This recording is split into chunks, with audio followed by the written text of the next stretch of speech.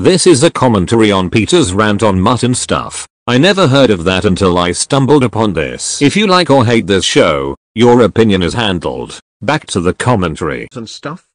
More like stupid and crap. Nobody gives a shit. My god.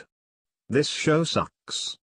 This show is about a teenager named Calvin, and a giant talking dog named Stuff who work the school for dogs. And they like to go on failure adventures. The failure adventures term is overused nowadays. Calvin is cringeworthy.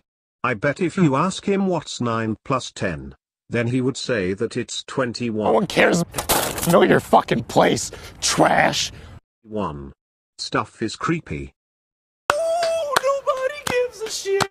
I cringe every time I see him on the television.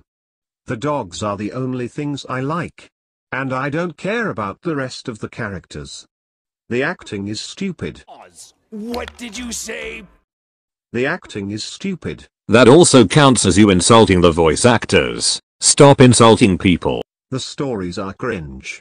Nobody gives a shit. The music is not cool. No one cares.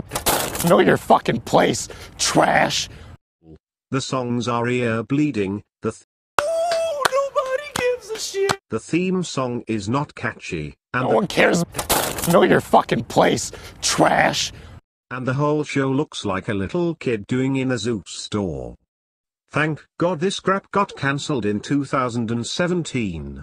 Heartless jerk. I hope this show gets taken off the air for good. I am confused with your grammar. You said you're happy the show got cancelled. And you say you hope it got taken off the air. Make up your dumb mind, Pete. Good. I don't know who likes this show, so I'm just gonna leave it be. Who hates this show? Ready Jet Go for the win. Harajaku for the lose 2004. He made a rant on this show. So screw Mutt and stuff. And screw Martha Speaks.